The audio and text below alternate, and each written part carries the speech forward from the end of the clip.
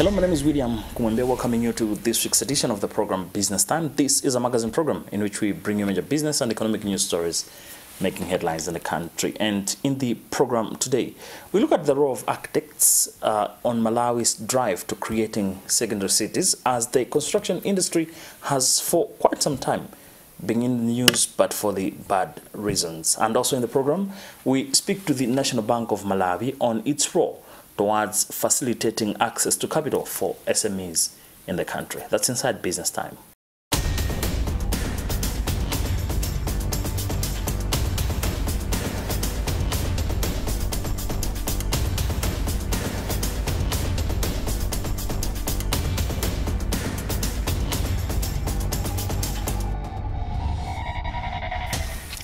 Hello and welcome. My name is William Kumwembe and this is Business Time. In our main story in the program today, Malawi is implementing the Malawi 2063, the country's long-term development plan, which would see the country become a middle-income economy, at least within the next 4 decades. Now, one of the key pillars is the creation of secondary cities. The National Planning Commission, NPC, which is a government entity mandated to create and oversee implementation of the development plans, says the country's architects need to play a critical role towards creation of these secondary cities. NPC Director General Thomas Montali was speaking recently at the 40th Annual General Meeting for the Malawi Institute of Architects. We have the detail in this report. Addressing the delegates, Montali said creation of secondary cities in line with the urbanization pillar in the Malawi 2063 document would require direct involvement of the architects. He said the country's major 4 cities, Blantyre, Zomba, Lilongwe and Mzuzu, which collectively contribute close to 40% to the national gross domestic product, have slummed over the years. According to Montali, a review of the city's plans and creation of new ones to be aligned with aspirations in the Malawi 2063 would help towards national wealth creation. The Malawi 2063 as a vision has the urbanization as one of the key pillars. And without an architect, we may not effectively deliver on that particular pillar. And so I think pushing that message to them that we want to work closely with them as we're planning around urbanization as a nation, including the secondary cities master plan that we have in place, will require the services of the architects so that we are more foresighted in future looking, in planning for cities that we can be proud of. Currently, the 4 cities have slummed a lot, but if we have new plans that are looking into a future where we can plan without slumming at the moment, then we have a big opportunity. And I think it goes without saying that the cities or urban centers are contributing significantly to the country's growth. For example, just the 4 cities alone are contributing close to 40% of our gross domestic product.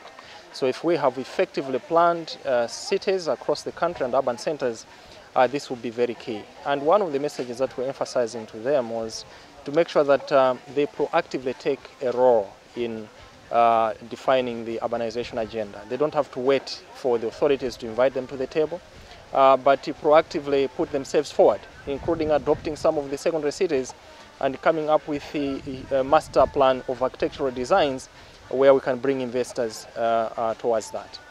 He then called on the industry players to consider adopting, designing and effectively developing the cities using international standards.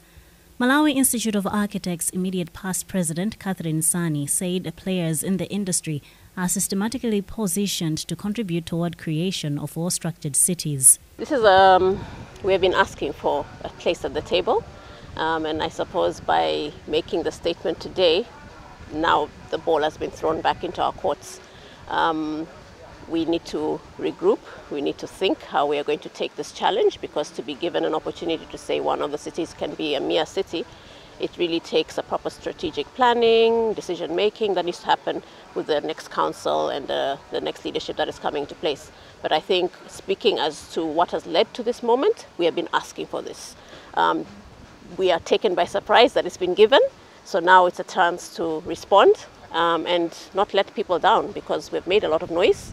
So now the ball is going to be in our court to live up to those expectations. Meanwhile, the institution says it has concluded drawing first draft of a proposed law that would regulate the industry separate from quantity surveyors.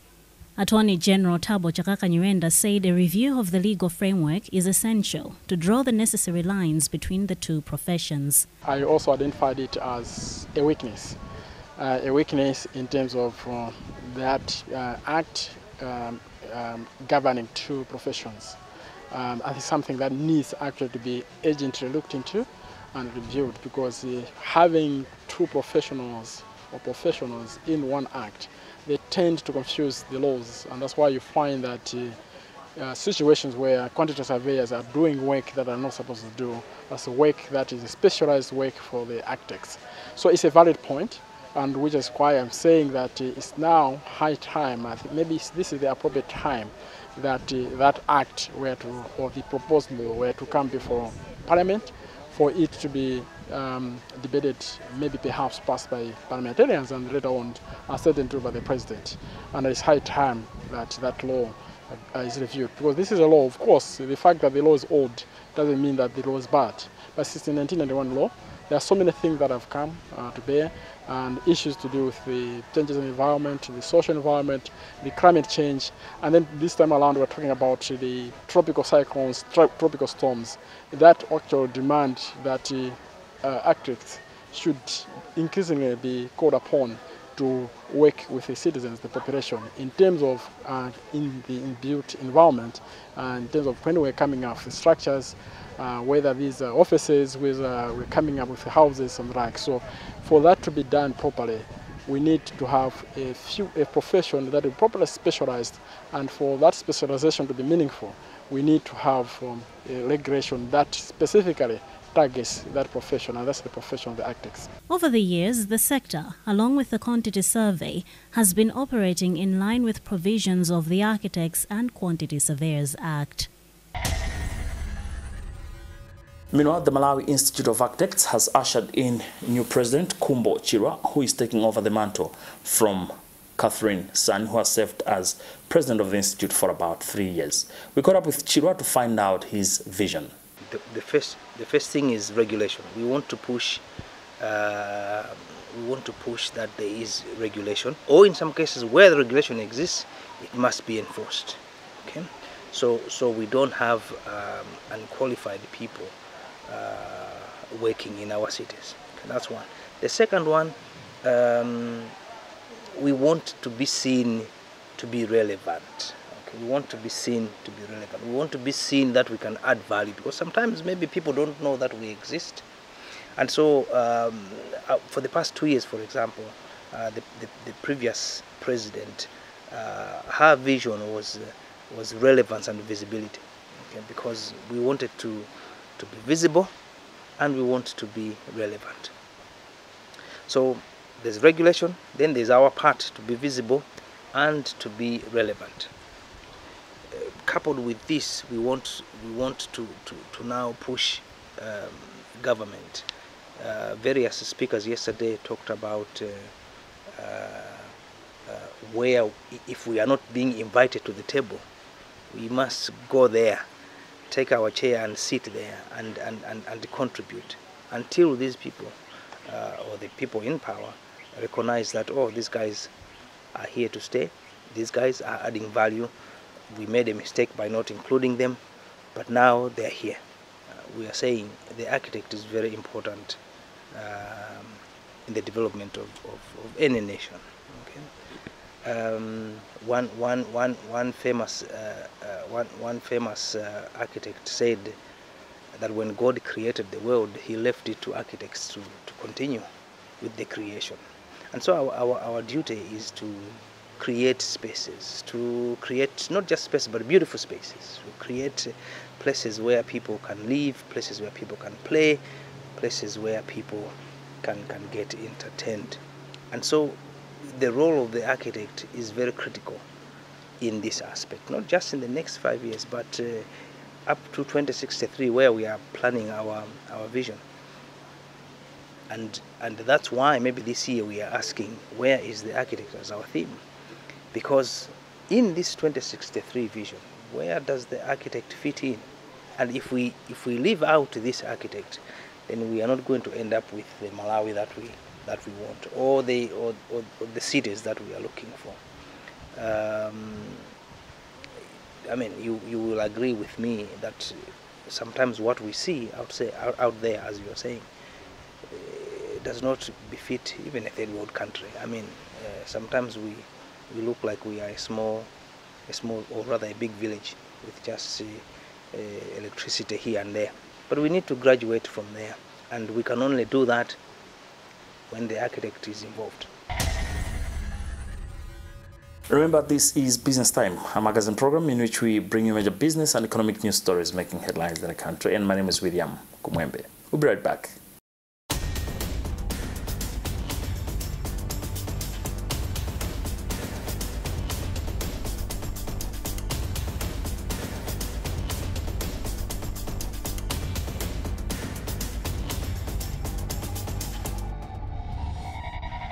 Welcome back. This is Business Time, a magazine program in which we bring you major business and economic news stories making headlines in the country. And my name is William Kumwembe. Moving on with the program. Malawi is a landlocked country, and it is costly for people and firms to ferry goods from overseas into the country. Amid the challenges, the role of freight handlers is very critical in the equation.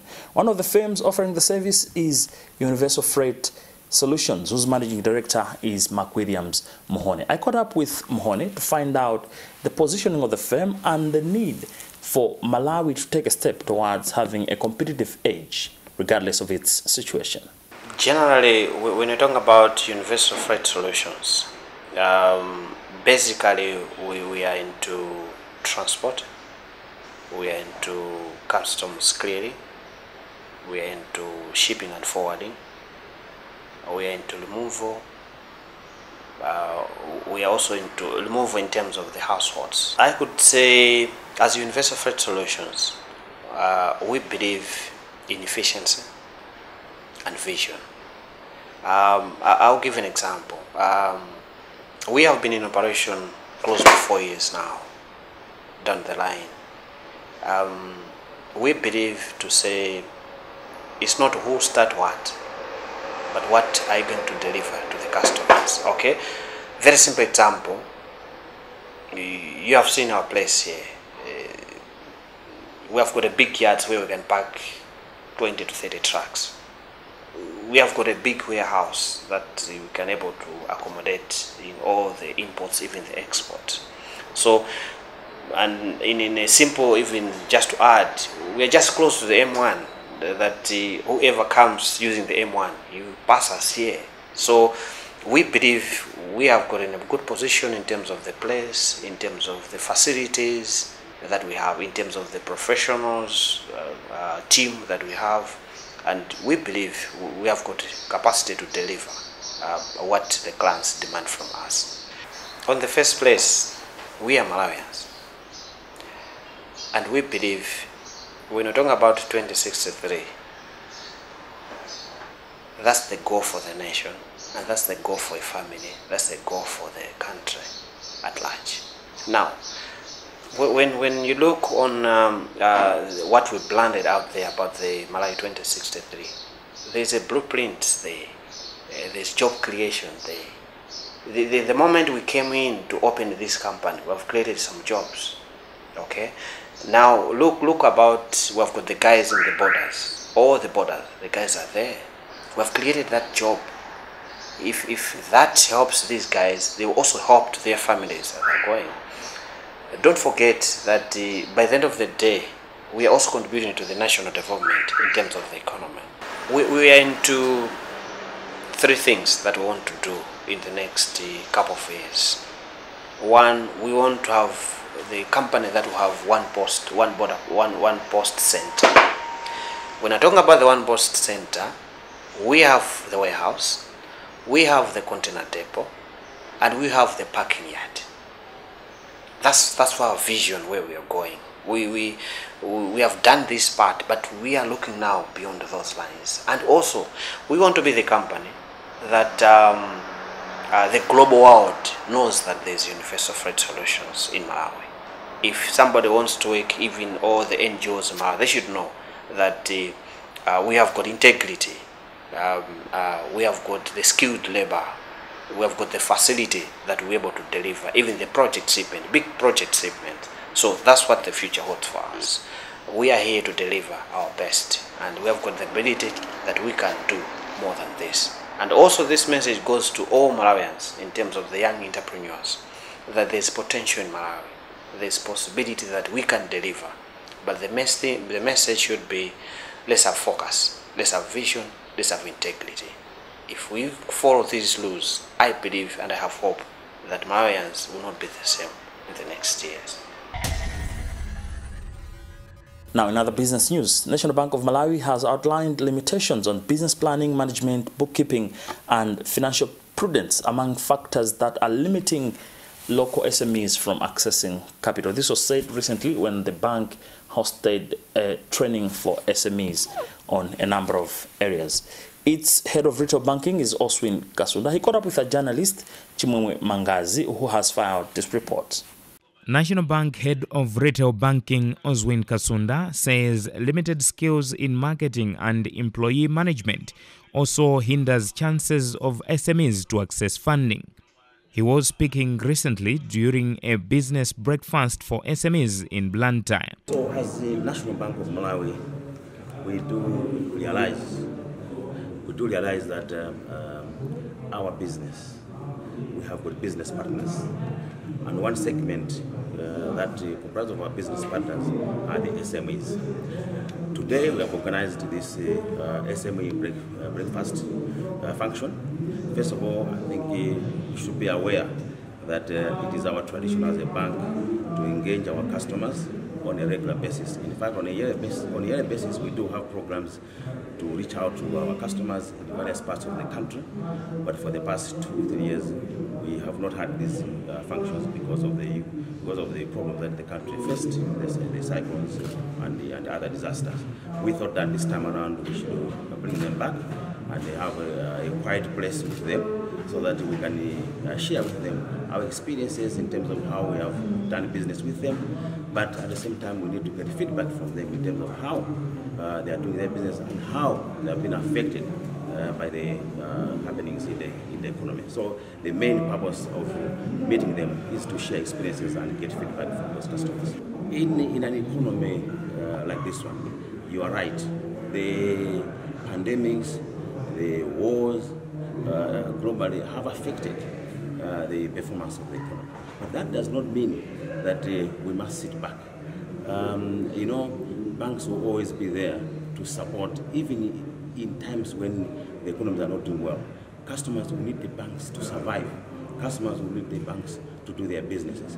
Yes, interest rates can be high, because interest rates are a factor of what is happening in the economy. But trade has to continue in an economy like this. So we can't stop engaging the customer just because the economy is doing well. In fact, by engaging the customers, what we want at the end of the day is for them to improve, because we share ideas on how they can overcome some of the challenges that they are facing. And we expect that through that, then they're going to improve their businesses. We're going to support them with financing, and at the end of the day, the economy grows. Economy is like a cycle. Yeah? There will be periods when the economy is low. There will be periods when the economy grows. So that's the typical cycle of an economy. Small and Medium Enterprise Development Institute Business Information and Advisory Services Officer for the South, Compston Soko, adds that low literacy levels and low capitalization remain key constraints to the growth of SMEs. These kind of workshops are what this sector needs. In the SME sector, one of the biggest challenges that they are facing for them to grow is access to finance. And we commend National Bank for organizing a breakfast event like this one, because it will enhance the kind of partnerships that are there between the private sector and the public sector, which is ourselves, in terms of helping the SMEs access finance more. As you have rightly put it, access to finance is one of them, but also say market is a serious challenge. But in terms of market, we can also go further to say the delays in payment, and we want to put it on record here that from the SME sector, we're very, very happy with what the government has recently announced, that they're urging the Treasury to pay SMEs and to expedite those payments that are due for SMEs. So if that can be solved, I think we are on the right path to achieving our Agenda 2063. There are so many policies that I think need to be looked holistically, and we cannot just be mentioning in isolation. But obviously, one of the directions that the government and the private sector has taken, especially banks, is to digitalize the process. So we believe that through digital platforms like mobile phones, internet, more and more SMEs can be able to access these financing services. Because most of these financial services providers are located in urban areas, but yet we have many SMEs in rural areas. Through services like phones or internet and other digital platforms, we believe access to finance and access to these services can be resolved.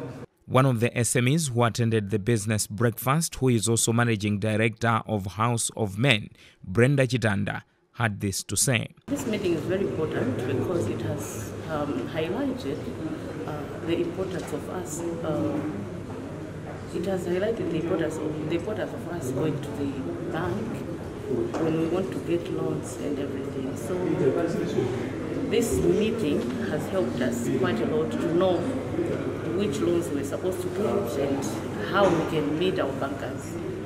Now, as women, sometimes you have challenges in terms of when you want to access these loans, and the National Bank is saying that they have come up with special products for you, and they're calling it Amai Angate.